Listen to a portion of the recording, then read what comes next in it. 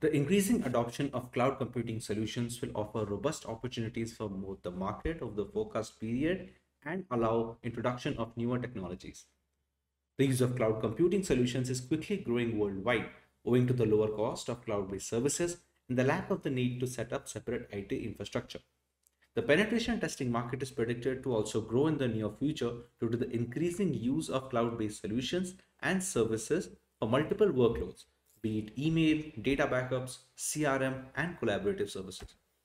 Cloud deployment exposes software to more vulnerability and makes it more accessible to unauthorized users. This is where penetration testing for security testing comes in. With handheld devices seeming to be the primary device of choice for the future, one such framework that facilitates this service is the offensive security-backed Kali Nethunter. So let's take a look at the topics to be covered in today's video on Kali Nethunter. We start with a small introduction to what Kali Nethunter is, followed by going through the different versions of Kali Nethunter. We then learn about the different components in the Kali Nethunter framework and some of the most helpful attacks or features that are featured in this distribution. Finally, we take a look at the pros and cons of Kali Nethunter as a whole. Before we get started with the video, be sure to subscribe to our channel for more videos like this and hit the bell icon to never miss an update again. So let's get started with what is Kali Nethunter. Kali Nethunter is the very first Android penetration testing framework for Android smartphones. Because Nethunter is an open source project, developers can freely utilize it without fearing copyright infringements or other threats. The project grants access to the Kali toolkit to compatible Android devices, which allows penetration testing. Furthermore, Nethunter provides several unique capabilities unavailable on other hardware platforms. A userland refers to space outside of an operating system kernel, meaning anything that doesn't have root access. We can use an app to systems supported on Nexus or OnePlus and rooted Android phones. While this is pretty incredible, there are some limitations to this. In general, you can communicate with the instance of whatever Linux device you want via SSH or VNC using Kali Nethunter. The best device for hackers is an Android phone installed by Kali Linux because mobile phones are more convenient and portable than laptops for personal purposes. The Nethunter interface also allows users to work easily with complicated configuration files through a local web Apache interface. Aside from this functionality, modified kernels that handle 802.11 wireless injections and securely link pre-configured VPN services comprise a strong network security breakthrough and a separate Dropbox with Kali Linux constantly at your disposal. We now have a basic understanding of what Kali Linux Nethunter is. However, there isn't a single distribution to learn about here. Kali Linux Nethunter has multiple different versions depending on the device at the hands of the users. Let's cover them in more detail.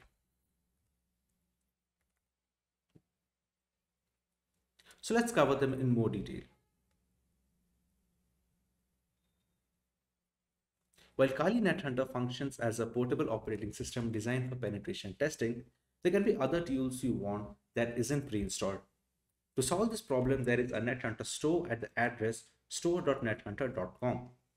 This functions the same as a Google Play Store on Android or app stores on iPhones.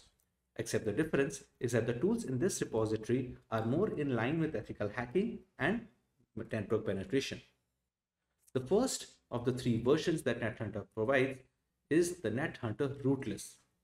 This works on almost all devices without any issues. The number of tools available in this version is the lowest among the three. We then have Nethunter Lite, which requires root privileges to work properly. It doesn't need any custom kernel flashing to power up and has comparatively more tools than Nethunter rootless. Finally, we have the original Nethunter package with all the tools available at its disposal. However, your device must have root privileges and the custom Nethunter kernel to install this version. As we can clearly see, the more open our device settings and preferences are, the more tools Kali Nethunter can work with. Root privileges provide administrative access to many functionalities that Nethunter can leverage and ultimately perform network penetration with. Some tools are exclusive to the original Nethunter core and Nethunter Lite, so you may have to cross-check your requirements before installing any version on your device. Now that we have covered the different versions of Kali Nethunter, let us cover its different components and how they help in the working of this distribution. We look at the various Nethunter components, which are effectively the building pieces of Nethunter's operation. Nethunter's ROM comprises of various pieces that communicate and rely on one another to function properly. Below you will look at the three components that comprise Nethunter. The first is a modified Android kernel, followed by Nethunter Android app, and finally but not least, the Kali Linux chroot itself. Let's examine these in depth.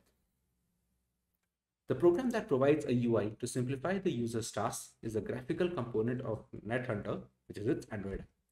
The software provides a straightforward interface for controlling the Kali Linux chroot. The fact that it has a simple UI does not imply that it is not capable of performing complex tasks. This application contains all the configuration files necessary by Nethunter and is transferred to the SD card during the first run. Aside from the UI, the program also serves as a boot up service, allowing the server to activate when the device boots up. The next in line is the custom Android kernel.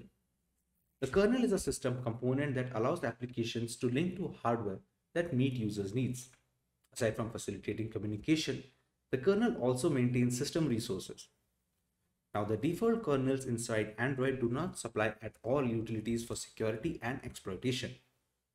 Still, with a custom Android kernel, any device can be empowered with unique features which are not accessible in the stock ones. Now we have the Kali chroot. Chroot is essentially a full Kali Linux installation that allows Android to share network, storage, and other resources. The Kali Linux chroot is effectively the heart of Nethunter, and the configuration settings have been updated so that Nethunter functions seamlessly with the Android ecosystem. Nethunter has a chroot manager that simplifies the download and installation of chroot. This component is stored in an internal app storage region, and one must meet the installation space requirements.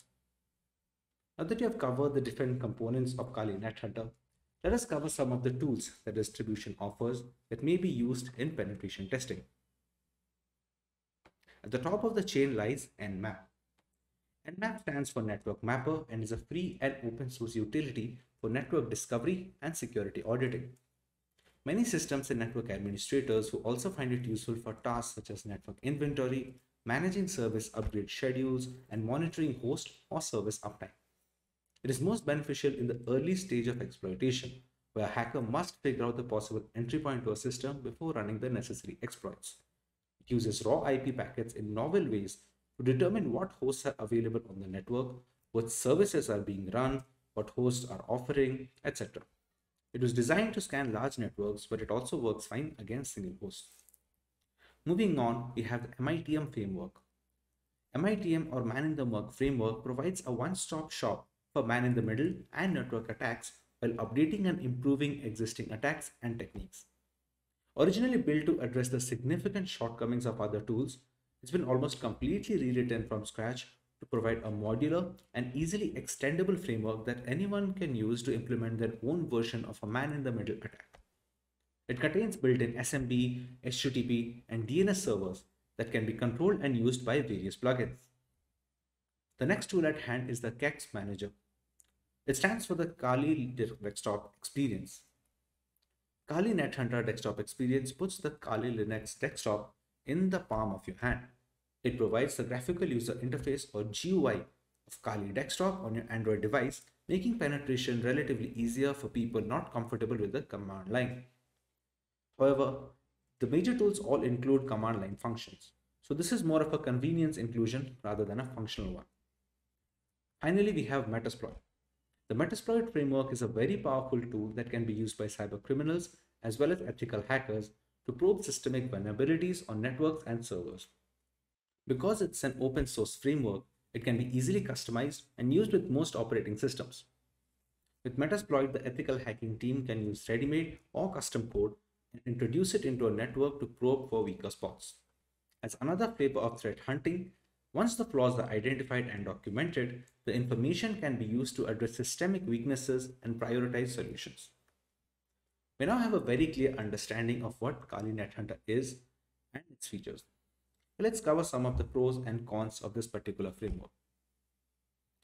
When it comes to the advantages, Nethunter provides features that are not by default included in the original kernels of Android phones. The new tools can be used to perform network penetration and system checks for security vulnerabilities. Qualcomm checks and Snapdragon have monitor support enabled. Monitor mode helps listen to wireless traffic and capture data packets, which can then be unencrypted and snooped on. The kernel builder's presence assists the easy creation of kernels that are not yet available to the public. Similarly, the use of GitLab CLI or command line interface speeds up the release timelines. It allows the input of other developers, making the bug squashing process easier and the development of the tools more collaborative. The human interface device hardware is fully supported by default, but it must be enabled and configured through user space controls. So when it comes to the disadvantages of Kali Nethunter, so not every Android phone is supported as part of the official Nethunter release. Therefore, be cautious while downloading and running them, since the wrong Nethunter may break the phone in some very rare circumstances. Because some internal Wi-Fi systems do not allow monitor mode or data packet injection, an external USB Wi-Fi adapter may be required for some devices who want to pursue wireless network penetration. Hope you learned something new today.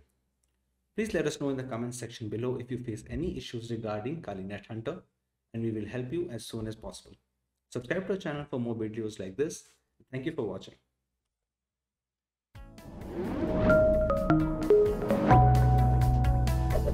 Hi there, if you like this video, subscribe to the Simplilearn YouTube channel and click here to watch similar videos. To nerd up and get certified, click here.